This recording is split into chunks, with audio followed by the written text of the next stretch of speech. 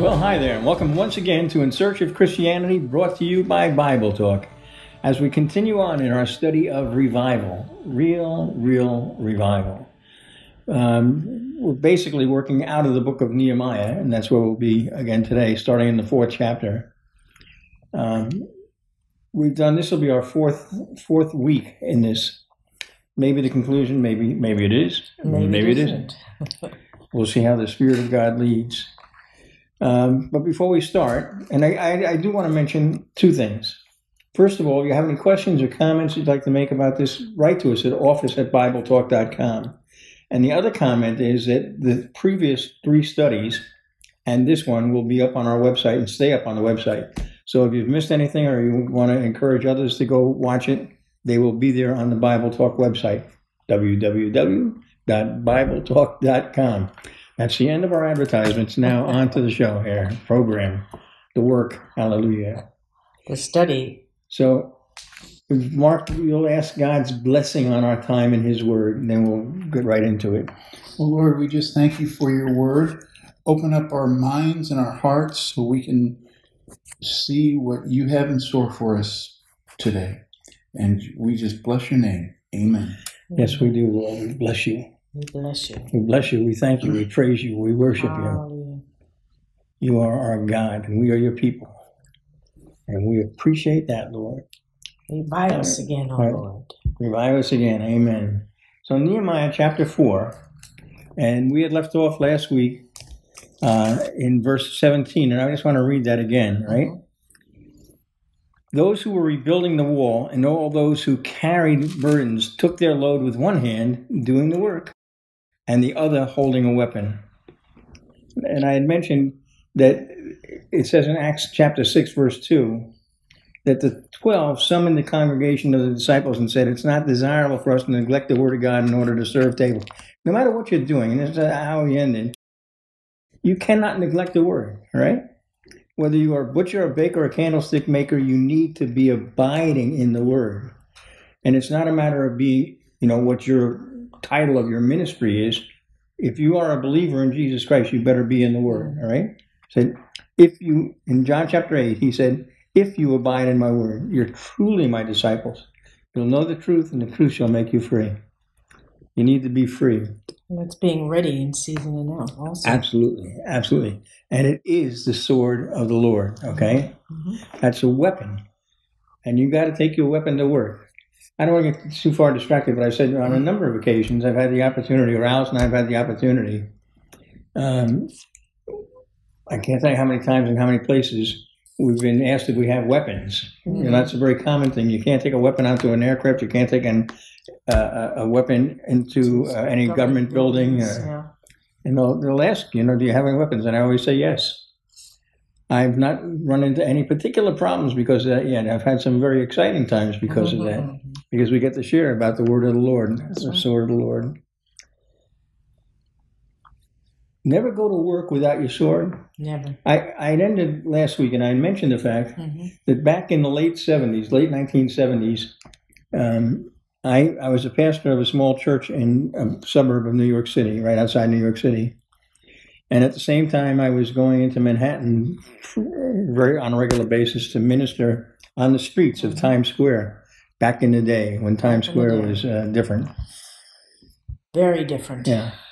But I wound up, and I felt led of the Lord to go take a job. And I wound up going and applying for a job as a salesman in a telecommunications company. And I interviewed with the president, and he hired me to be the national sales manager, which was cool. Mm-hmm. And I wound up doing all of the training for the sales staff out of the book of Proverbs. And it was really, really exciting. And through this, and it's not that I was preaching at people, but I was sharing the Word of God, because I promise you that the Word of God is profitable for all things. Peter says, we've been given, the Word of God pertains to life and godliness. Right. And it's a fact that was the best sales training I could do, was from the Word. The wisdom from Solomon. Yes. And of course, what happened was that, as I want to do, I would share the gospel with people, It's not a matter of getting in people's faces. It's a matter you see opportunity because of the need you see in people. Mm-hmm. They're always in desperate need. There's so much need. People are in need. Jesus said, "I came that you might have life and have it abundantly." He came for to bring joy. So yeah, I share the gospel. Well, I got to tell you something. I was there for a couple of years. It was like going to revival every day. Mm-hmm. I mean, I had employees getting saved. I had customers getting saved. Mm-hmm. It was phenomenal. I mean, it was absolutely phenomenal.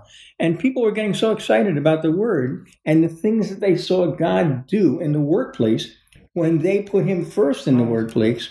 You know, we work 9 to 5. Well, the fact is, if you know anything about business in New York, it was like at 5 minutes to 5, everybody's sitting there watching the clock tick away so they'd get up and jump and run away at 5 o'clock. I had to chase people out. I had to chase employees out. Because at 5 o'clock, they'd want to sit around and talk about the things that God had done in their lives at work during that day. Testimonies. They had testimonies. They had testimonies. It was phenomenal. It was great. It was evangelism and it was revival. It was exciting. And you know what? In the first year I was there, we increased the sales of that company by 300%. Did it take away from anything? Oh, my goodness gracious, no. Oh, my goodness gracious, no. You have to be led by the Spirit of God. Mm-hmm. But yes, you can't turn your Christianity off when you walk through the door of your office. You can't do that. Not and be faithful to the Lord. When you bring the word into work, you get wonderful results.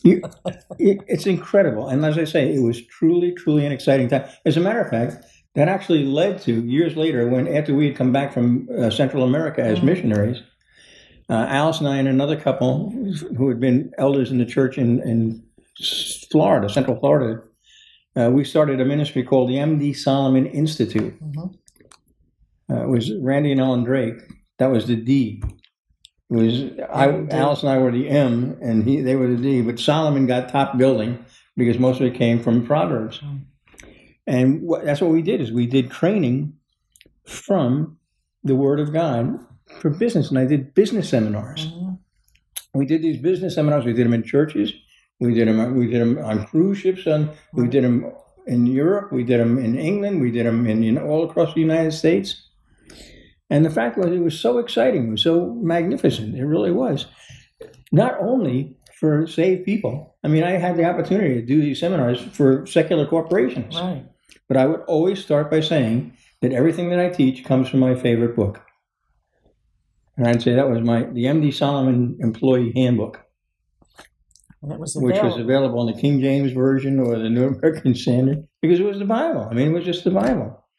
And I would say to people, listen, if you wanted to get real good training from somebody who's so well known and successful in the business world, you might listen to Bill Gates.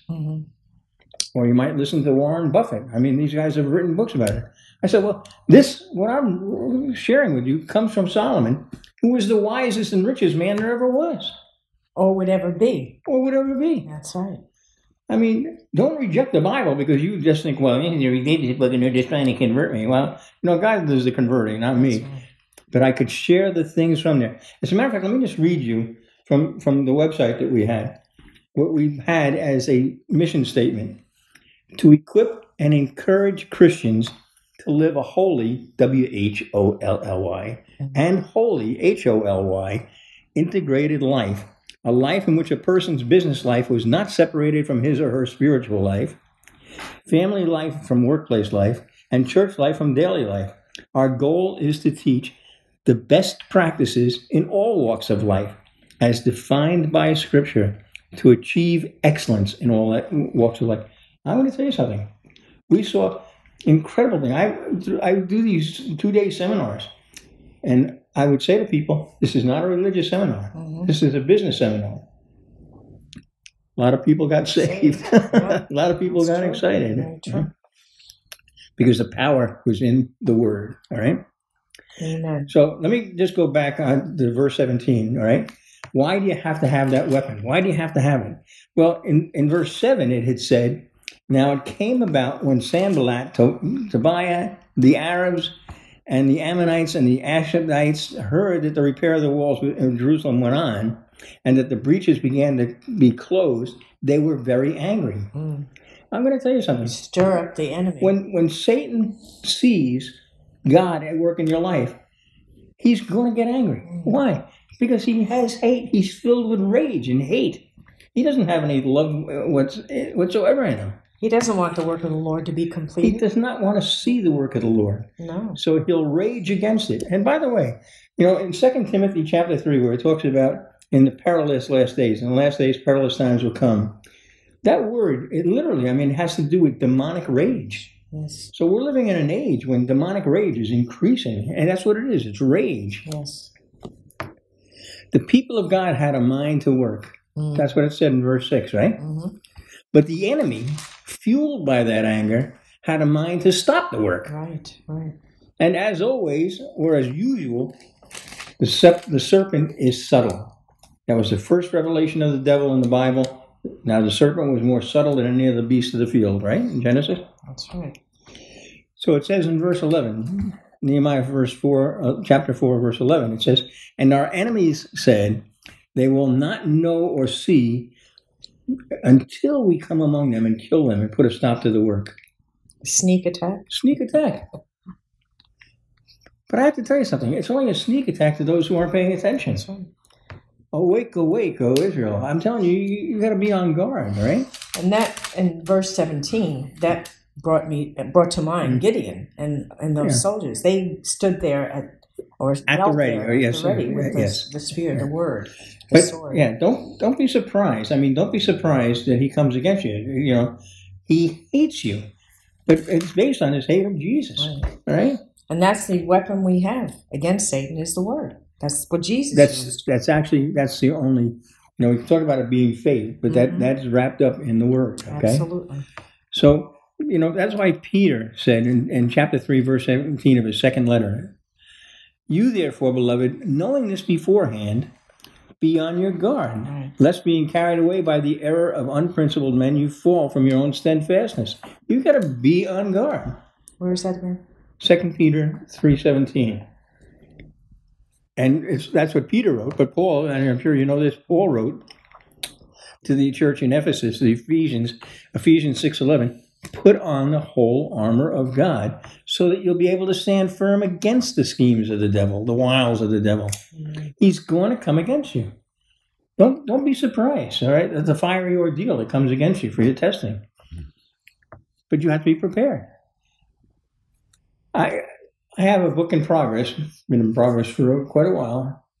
It's going to be my opus called "The Schemes of the Devil." And I say there are 3 things that I take note of that are the principal tools of the devil against the people of God and the works of God. He wants to divide us, distract us, and disarm us. Okay? And you'll see all the things he does will fit into one of those 3 categories, right? So here, Satan wants to disarm us. He doesn't want you to have that weapon. No. He fears that weapon. Yes. He had an encounter. When Jesus started his public ministry, he was led by the Spirit of God out into the wilderness where Satan attacked him, right? With the temptation. Yes. How many times did Jesus say, "It is written"? That's right. The word. He brought the Every word. time. That's how often. Everything. That's why Satan knows that's how the power of the Word of God against him, right? This is a study about revival, so I just want to keep moving and touching on things. Right. So in chapter 5, we're going to move along there for a minute, because if the devil can't win by direct attack, he will always have a plan to cause confusion in the ranks, right? Chaos. Because he's subtle, right? Now, in verse 5, in chapter 5, verse 1, it says, "Now there was a great outcry of the people." This is the people of God, right? "And their wives against their Jewish brothers." What did I just say? The first principle of the schemes of the devil is division. Yes. Divide. Okay? There was a cartoon character back, many, many, many years ago that I used to read as a young man or a kid. It was called Pogo. Little swamp possum was what it was, and his friend Allie, the alligator. And I can remember one which became a very famous one, actually. they're on their little paddle boat or going through the swamp, and Pogo looks around at the situation and he says, "We have met the enemy, and he is us." Because the swamp was polluted. Polluted. But let me just tell you something. And if you don't know this, write it down. Satan has been defeated. Yes, absolutely. He has no power over you. Amen. No weapon formed against you shall prosper. He doesn't have. So what he has to do is he comes to kill, but he comes to steal. He wants to steal your peace. He wants to steal your joy. He wants to steal all of the fruit of the Holy Spirit in your life. But he can't. He can't bonk you over the head and take it. Well, he's a thief, but he's a con man. Mm-hmm. He literally has to talk you into giving it up. He has to talk you into giving it up. He can threaten you, but he can't take it from you. You've got to give it away. Right? Absolutely. That's really, really important. It's like Madoff. The greatest thief in our times was Bernie Madoff. Yeah. All right? He wasn't, he's in New York City. People are afraid to walk through New York City sometimes because they're afraid somebody's going to bonk them on the head and take their cash out of their pocket. Bernie Madoff stole literally billions of dollars, even so much money from many, many Christian ministries. That's right. All he did was talk them out of it. Be on your guard. Be on your guard. Okay. Satan was defeated here because of the good leadership of Nehemiah. All right? Mm-hmm. Because Nehemiah loved the Lord and the people enough to boldly confront them and speak the truth in love. Right. Nehemiah called them to repentance, and like John the Baptist, to bear fruit in keeping with their accordance to their repentance, to take action confirming their repentance. He did not take special privileges that were not available to the people. Nehemiah didn't take special. He was one of the people, period. He didn't lay burdens on the people. These are all from chapter 5, right?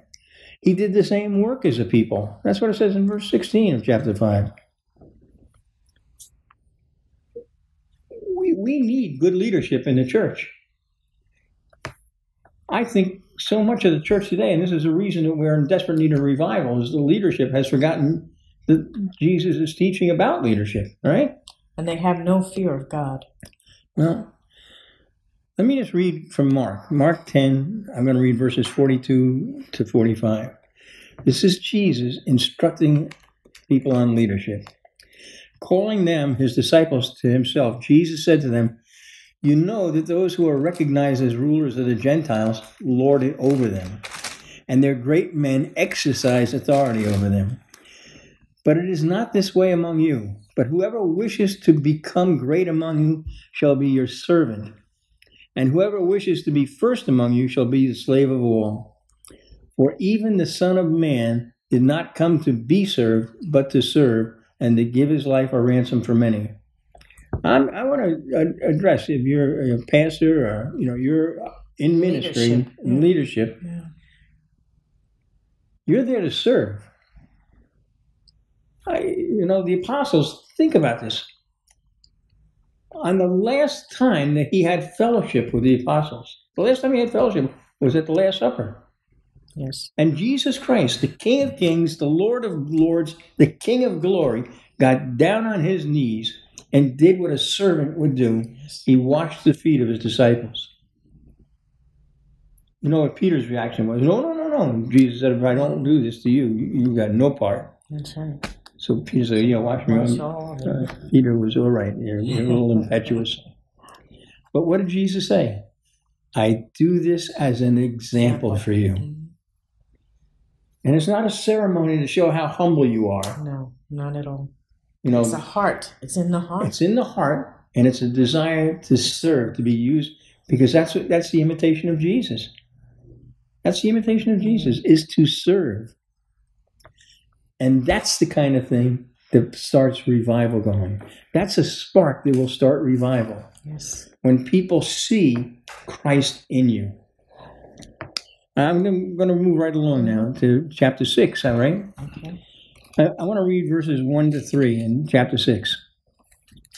Now it came about when it was reported to Sanballat, Tobiah, to Geshem the Arab, and to the rest of our enemies, that I had rebuilt the wall, and that no breach remained in it, although at that time I had not set up the doors and the gates, that Sanballat and Geshem sent a message to me, saying, "Come, let us meet together at Jepharim in the plain of Ono." But they were planning to harm me. So I sent messengers to them, saying, "I'm doing a great work, and I cannot come down. Why should the work stop while I leave it and come down to you?" Distraction. Yes. Division, distraction, and disarmament. Those three things are right here in this letter from this book of Nehemiah. All right? We have to have, I did a study that I really, really love on Rocky. Rocky 3. Okay, I'm not going to go into the whole story about that. Because Alice and I had not gone to a movie for years and years and years, and we were ministering. I was teaching Bible studies out in Hollywood to people involved in the movie industry. And Rocky 3 had just come out, and that was the big deal, and they're all talking about that. And so they wanted us to go, let's all go as a group. And I was not enthusiastic about that. But we went to the movie, and I sat there through that movie, and I promise you, God spoke to me through every frame of that movie. It's a parable. It's a parable about the state of the church today. The eye of the tiger is one of the things that was in there. The eye of the tiger. Now, we lived in Belize, down in the jungle. I spent a lot of time in the bush, in Central America, other places. And in Central America, they have jaguars. Now, down there, the people call them tigers, right? Right. I don't know much, but I know this. If you're walking through a trail in the bush, and you happen upon a tiger, and that tiger looks at you and says, "Lunch," you know what? You're lunch. They're not going to start chasing you and be distracted looking at the latest fashions in the jungle. No. Once he fixes his eyes on you, it's done. They have beautiful eyes. I mean, they do. That's why people paint pictures of tigers. They have this beautiful look. But when they get their eyes fixed on you, they're not going to be distracted. Not at all. We are commanded in Hebrews, fix our eyes on Jesus Christ, the author and finisher of our faith. Don't let anything distract us. Don't let anything distract you, all right? Okay. Nehemiah is not a prophet of doom, but he's bringing a warning from God. Yes. Now, is it a warning of God or a distraction from the enemy? In verse 10 of chapter 6, it says, "And when I entered the house of Shemaiah, the son of Deliah, son of Methabel, who was confined at home, he said, 'Let us meet together in the house of God, within the temple, and let us close the doors of the temple, for they're coming to kill you, and they're coming to kill you at night.'" In the dark. Yeah, but so now, is this something that the enemy is using to try and distract him, or is it a warning from God? Because in verse 12 and 13 it says, "Then I perceived that surely God had not sent him, but he uttered his prophecy against me because Tobiah and Sanballat had hired him. He was hired for this reason, that I might become frightened and act accordingly and sin, so that they might have an evil report in order that they could reproach me." You have to have the witness of the Holy Spirit. You have to be able to perceive. You have to be able to discern what's true and what's not. Okay? I'm talking about, we lived in Belize. We lived in a little village out in the bush. And we had been there for quite some time. We knew all the villagers. We used to have services and just in the fields. And, we'd have oftentimes as many chickens and dogs as human beings. But one day, and they have a rainy season. They have a dry season for 4 months and a rainy season for 8 months. And we had a little trailer there. And, by this time we had built a little compound. We had fixed our place up a little bit.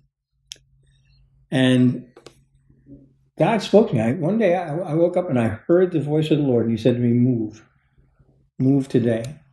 Now, it's interesting because previously we had friends from the States who had property in a more developed village, and they had said, if you ever want to move, you're welcome to come here and park They here. had invited us. Yeah. Yeah. But God spoke to me and said, I want you to move today. So I told Alice, well, we're going to move. We're going to pull the trailer and go over there. And she said, well, this is the rainy season. It's the height of the rainy season. We may have to get the whole village to come and help pull us out of this, through the mud, because we're wet. That's what you said. Yeah, because it's not like we are on a road. For us to get to the nearest dirt road, we had to. There's no way we would have been able to pull that out by ourselves. So. Well, the fact was, I actually had to get a bunch of guys from the village to help us pull, and then we went that night and parked in Fred and Sally's Kukow's property. But because it was such a rush and so difficult, we had to leave stuff behind. Mm-hmm. So the next day, we went back to the village to get our stuff and make sure we had said our goodbyes to everybody. And when we got to the village, there were police constables all over the place. I mean, it was a very, very unusual sight, right? Yes. So I said, I went up to one, a guy I knew, Brown, Sergeant Brown, and Constable Brown, Sergeant Brown. Sergeant, yeah. And I said, then what's happening? And he said, well, 2 men came into the village last night, came last night. They had escaped from prison. They had escaped from prison and killed a guard escaping from prison. And they went straight to your camp. Straight to our camp. Did God tell me to get out? To give me a warning? Yes, he did. How about Joseph and Mary when an angel of God said to leave? That's right. You have to be able to tell if this is of God or not of God. You have to be able to discern what's going on. Because I want to let you know, Satan will do anything he can to distract you from your purpose. But you need to know the voice of God. But Jesus said, my sheep know my voice. Yes. You should be able to know when God is speaking to you. And when God speaks to you, act. Move. Whatever he says, move. If he says move, move. If he says stay, you stay put. But whatever he says, that's what you need to do, because that's the only safe place there is. Right. And that's the place of protection, in the palm of his hand, in the shelter of the Most High, the shadow of the Almighty. All right?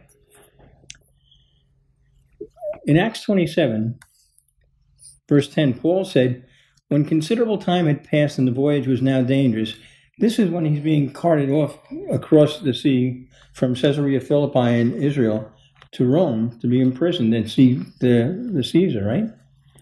When considerable time had passed and the voyage was now dangerous, since even the fast was already over, Paul began to admonish them. That's all of the people on board the ship. I think it were 287 souls or something, about that many. And he said to them, men, I perceive that the voyage will certainly be with damage and great loss, not only of the cargo and ship, but also of our lives. Acts 27, 9 and 10. He knew perception was the Holy Spirit. That's right. The Spirit, those who are being led by the Spirit are the children of God. I promise you that if you are a child of God, he will lead you with his Holy Spirit. There's 2 conditions. You've got to have your ears open. You've got to be in tune with the Spirit. And once he's spoken to you, you need to act upon what he said. And that's a fact. So, Father, we thank you, Lord God, that you don't leave us to our own devices, to have to lean on our own understanding. But, Lord, that you have promised to lead us in paths of righteousness for your name's sake. Help us, Lord, to be attentive to your voice and to act upon what you say. In Jesus' name. Thank you, Lord. Thank you, Father. Thank you, Jesus. Well, until next time, God bless you and goodbye. Thank you.